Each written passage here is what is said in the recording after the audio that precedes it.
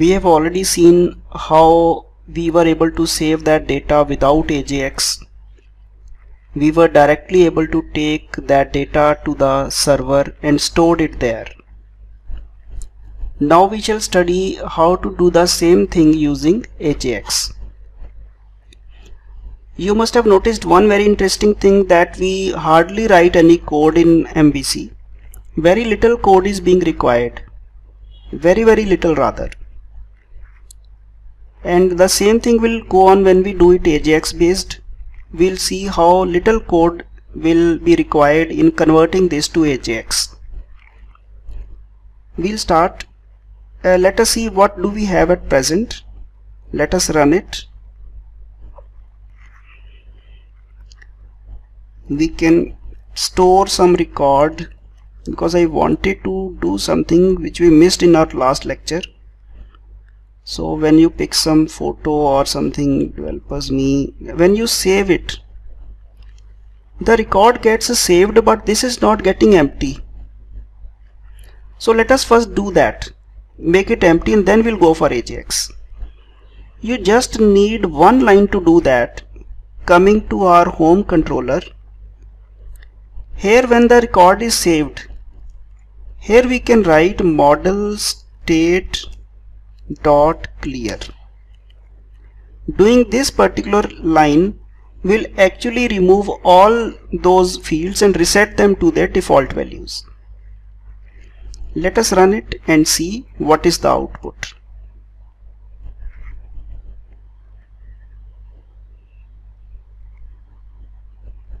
So we can type u@u.com, date of birth, select BCA and browse to some file, and let us click save. So the moment we have clicked save, these are all reset back to their original value. This is something that was missing in our previous one. So the line is model state.clear. You don't have to write bulky code like we do it in ASP.NET, set text empty, do that. Here you just have to put model state.clear and it will just reset the whole form back to the default values. Let us now go for the Ajaxing of it. We have to put Ajax into this here only. So I'll do one thing, I'll comment it off. Wait a minute, instead of okay, I'll start writing over here and then we can do changes here.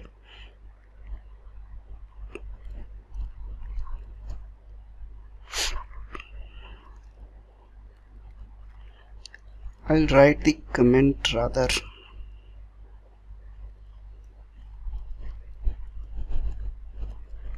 So this comments of this line. Here I can write now @using Ajax dot begin form, and now I can start writing the options here. One is Ajax options, but I'll need to still add this ink type here. So I'll have to choose the correct overload. The correct overload will be this one. Action name, controller name, Ajax options.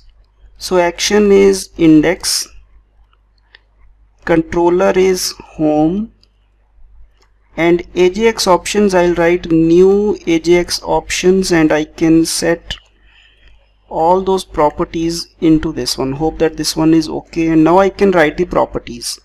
First of all, HTTP method is equal to post. This is one we'll need here. Then we can use on begin also. So we'll have to tell the JavaScript function, and we can find a suitable place here to include that JavaScript. I am just writing it too quickly here.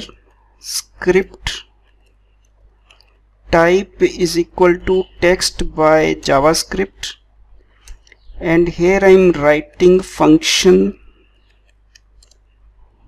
before sending, and this is one quick